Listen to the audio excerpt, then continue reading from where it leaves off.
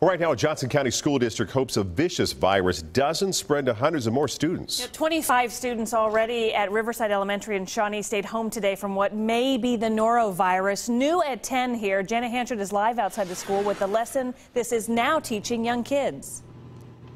That's right. The big lesson today, washing your hands. That's the takeaway from what's happening here at Riverview Elementary School. Now, custodial workers, they've been cleaning this school since 4 o'clock this afternoon, and they're going to continue cleaning it until 11 o'clock tonight. The takeaway for parents is how not to spread germs throughout the evening.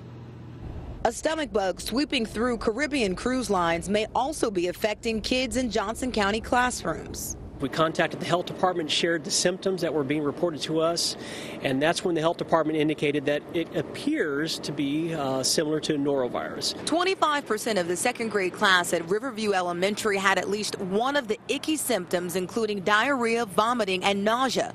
Those kids are staying home. Tonight, the district is sending out a message to parents. If your child has been ill, that they not return to school until they are symptom-free for a full 24 hours. In an effort to keep germs from spreading, kids are eating lunch in their classrooms, and after-school programs will be rescheduled. Nicky was supposed to have his first grade program today, and he was really excited about it, but it got canceled because they're trying to limit group gatherings. Now, parents are enforcing their clean rules at home to keep the germs out. Don't touch things you don't need to touch. We just practice trying to be hygienically clean at home and Lysol everything.